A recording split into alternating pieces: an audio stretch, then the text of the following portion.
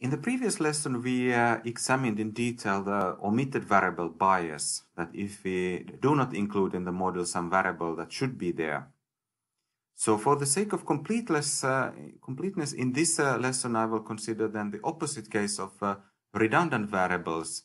Specifically, what happens if we do include some variables in the model that do not have actually any impact on the dependent variable y. So again, I will focus on the simplest thinkable cases now let us assume that the true model is just a single regression model where y depends on x2. However, in our empirical modeling, we are not sure that whether there should be also additional variable x3.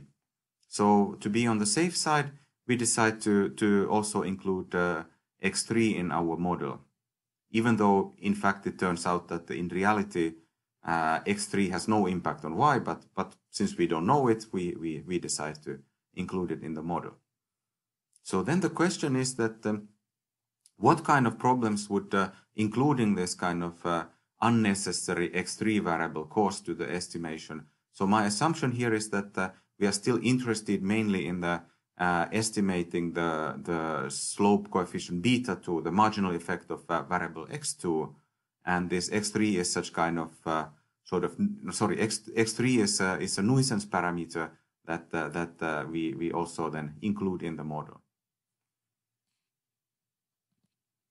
So the reason why I want to keep this discussion at very simple cases of single regression and multiple regression with two variables is because in the multiple regression case, the closed form solution to the Ol's estimator gets much more complicated. But it's still manageable in the case of the two explanatory variables. So here is the formula that I have indicated to you already earlier. So this is how we calculate the OLS estimate if we have two explanatory variables, x2 and x3.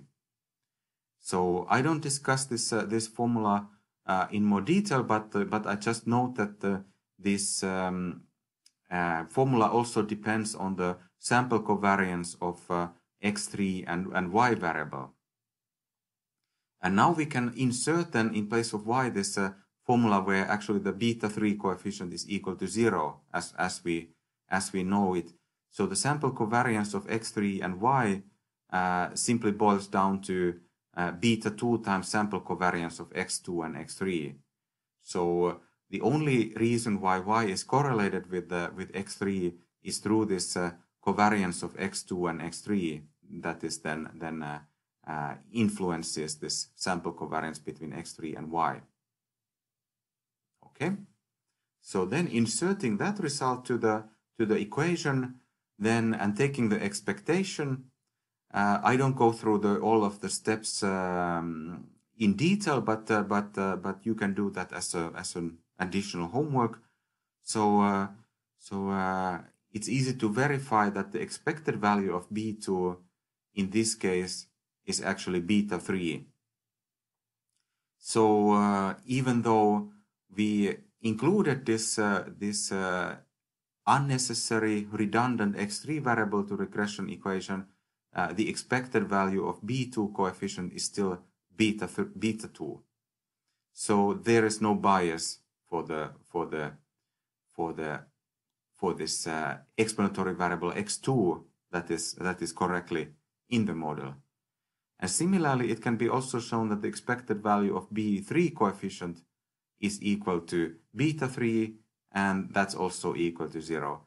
In other words, there is no bias if we include an additional explanatory variable. Then OLS estimator is still finding unbiased estimator for this redundant parameter, and beta 3 was equal to 0. So the expected value of the OLS coefficient is also equal to 0. So in this case, when we add some unnecessary variable, there is no bias to the variables that are correctly included in the model, and also for this unnecessary parameter. Now, what about efficiency then? So here is the main loss than if we do include some unnecessary variables.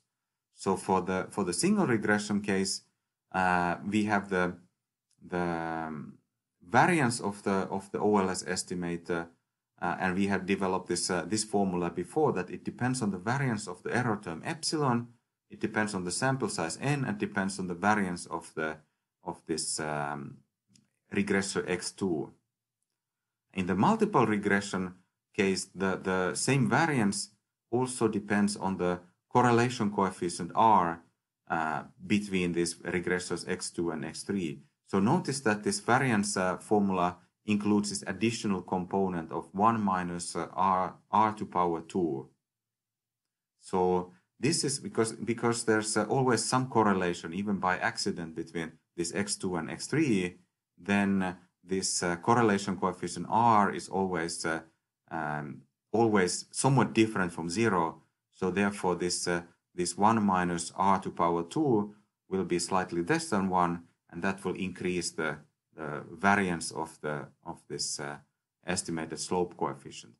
So compared to the correctly specified model, this including the redundant variable adds to the variance of the estimator. So in that sense, including a redundant variable makes the OLS estimator less efficient. So there is no sense to just put some arbitrary variables that have absolutely nothing to do with the regression model. And then this also this formula highlights that this loss of efficiency, it just critically depends on the correlation between x2 and x3. If there's no correlation whatsoever, then this loss of efficiency is relatively small. Also, it depends on the sample size and variance of x2. So like I have always emphasized, it's a good idea to have as large sample size as possible if you have a possibility to influence it by model specification, for example. And it's also a good idea to have as large variance in your explanatory variable as possible. So the main take-home lessons about the redundant variables is that the OLS estimator still remains unbiased and consistent, and it is also asymptotically efficient, even if you include some variables that actually are not needed. There's nothing wrong with using the standard errors and statistical inferences, so you can still rely on the t-tests and f-tests and everything. And very likely for those redundant variables, the estimated coefficients will be close to 0. So most likely they will not influence the model very much. Main issue is that if you have relatively small sample size, then your OLS estimator can be inefficient, and that's of course like the downside, that you shouldn't just put any kind of variables which you know already from the outset that they are not going to be relevant to your econometric model. Then don't include just arbitrarily anything.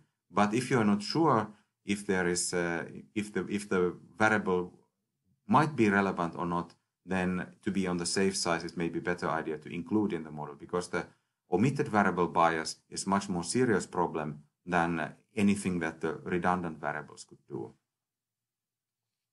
So let me illustrate it with a simple simulation example.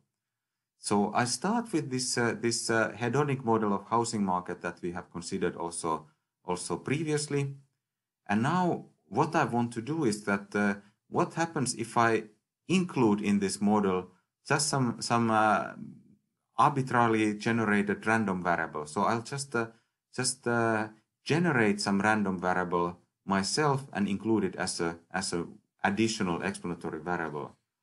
So this is how it affects the results. I have just drawn from the uniform distribution between 0 and 1.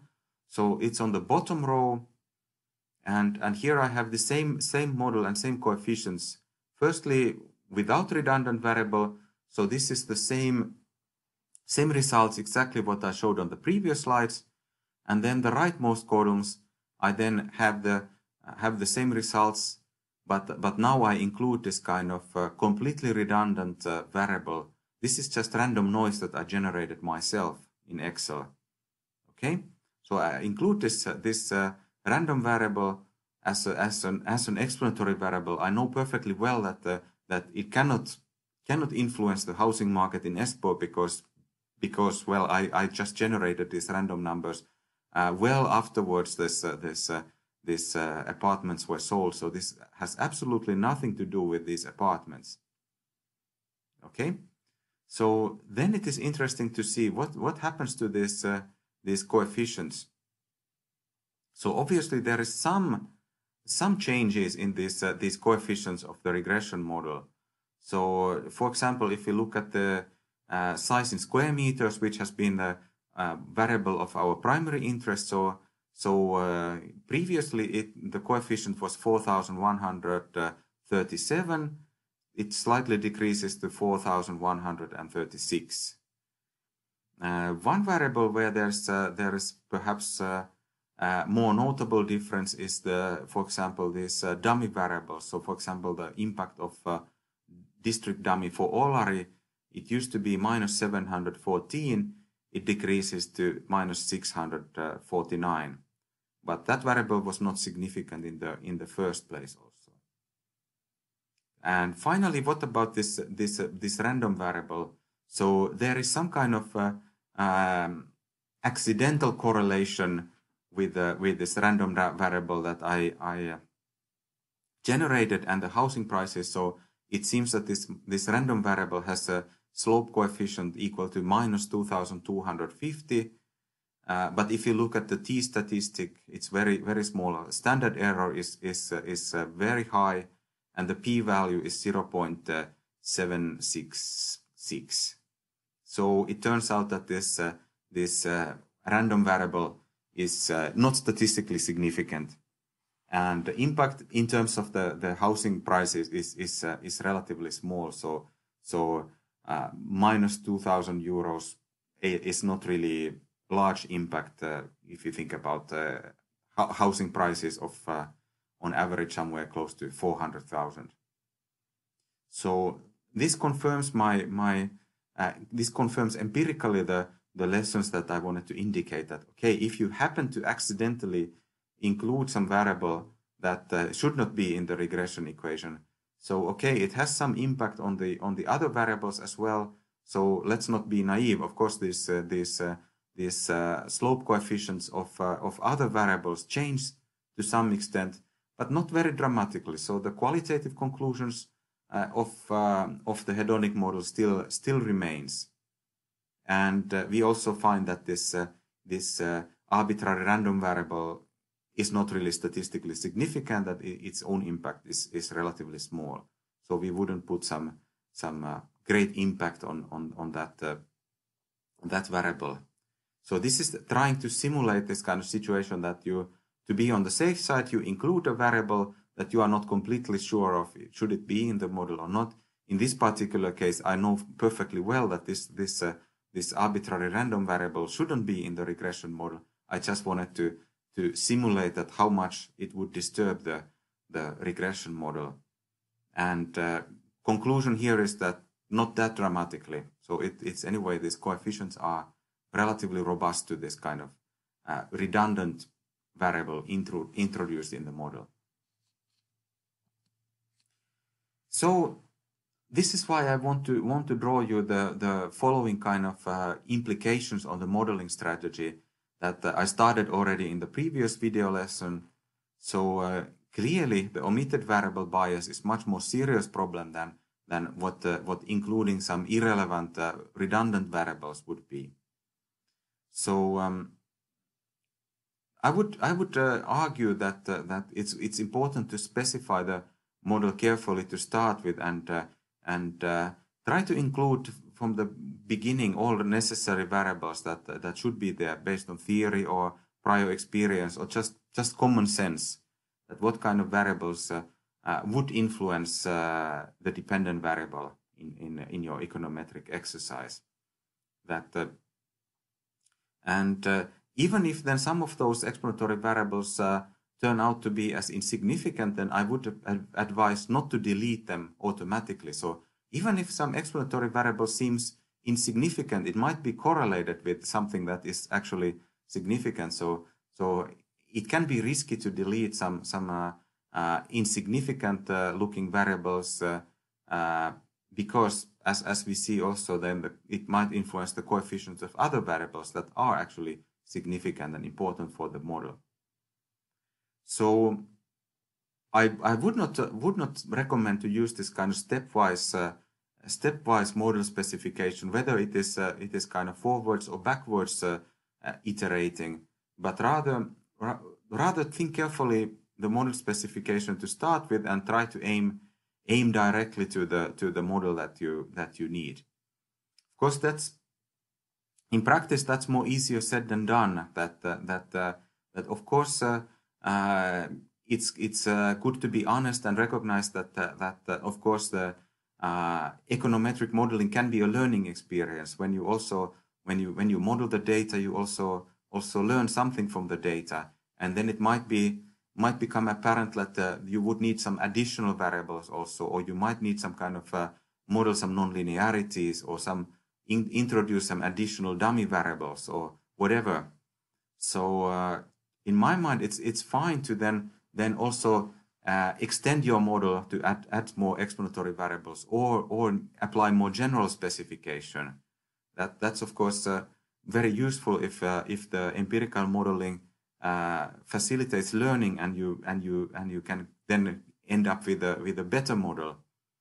But main problem is that, okay, if you too much rely on the significance test or specification tests in this kind of stepwise model building, then this significance test might be biased if you have omitted variables. Okay, so this would be more kind of more holistic learning that I recommend, not just kind of specification tests.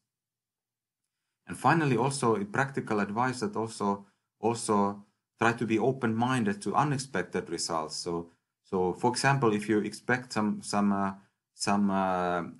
result, or for example, you would expect that the size in square meters has a positive effect, but if it turns out that it has a negative effect, then don't try to hide it, or don't try to somehow hide it under carpet, but then try to think more carefully what could be causing this kind of unexpected result, and dig a little bit deeper. Perhaps then try some alternative model specification. Perhaps there's some nonlinearities that you did not take into account, or perhaps there's some kind of correlation with some other variables, or maybe there is some omitted variable that is driving that kind of unexpected results. So rather than give up, then of course this would kind of unexpected results would motivate to then consider some alternative model specifications. But this is kind of what I mean by this holistic learning, that is not like such kind of stepwise automated procedure where you test significance and then include or exclude variables based on that.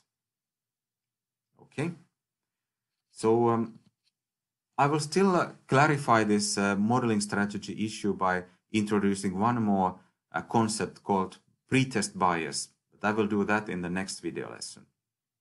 Thanks for your attention, and bye-bye.